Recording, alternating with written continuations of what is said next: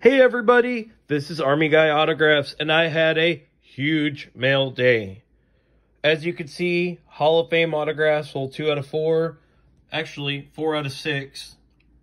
So, I'll start with the BGS pickups. I got 1964 NFL champion Mike McCormick, NFL Hall of Famer, the Cleveland Browns. Willie Stargell, great Pirate. Kind of pissed off because he didn't put any protection inside the bubble wrapper and it all chipped off. So I'm going to contact him. I really don't want to return it because it was a good deal, but maybe he'll hook me up with a couple bucks or give me free shipping or something. I don't know.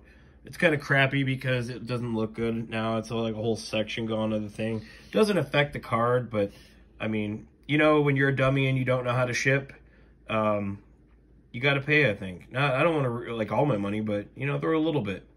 I learned this when I was selling some graded cards for somebody and on a consignment, and, you know, it's free. You just go grab some cardboard and put it on each side. You're good.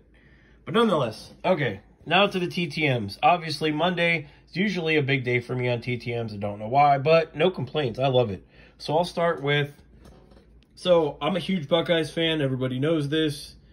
This is the guy that, from his loins, created 2 of the last 3 Defensive Rookie of the Years for the NFL. Nick and Joey Bosa. So, from his nethers came 2 guys that went to the same school, were studs, were top picks in the draft, and became the Defensive Rookie of the Year for the NFL 2 out of the last 3 years from his loins. Funny story about the Bosa brothers. One was there at Ohio State for 3 years, and he was in a specific dorm room. And then the day that he cleared out to go and train for the NFL draft, his brother moved straight into his locker, into his same dorm room. So for 6 years, they had 2 Bosa brothers in the same room. Kind of cool. Then, a guy that should be in the Hall of Fame but is not, Dave Parker.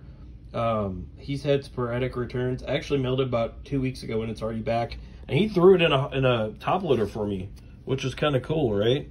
I mean, and that's pretty. Look how beautiful that auto came out on his rookie card. So,